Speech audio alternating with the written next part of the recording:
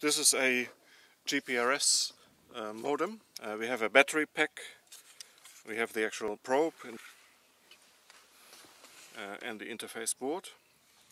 And here's a little magnet that activates the Bluetooth. So we can talk to this probe via a mobile device. Now what we're going to do is we're going to install the All-in-One, which is basically a probe, a battery and a modem. And for that one we screw on the extension bit on top of the top cap.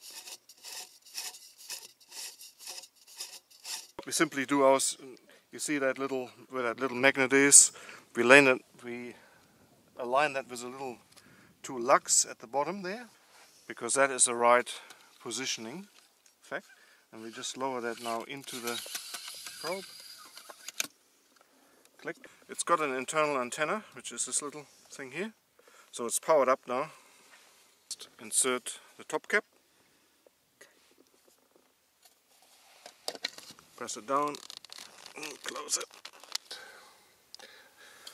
That is the complete probe installed. The modem and the probe is powered up.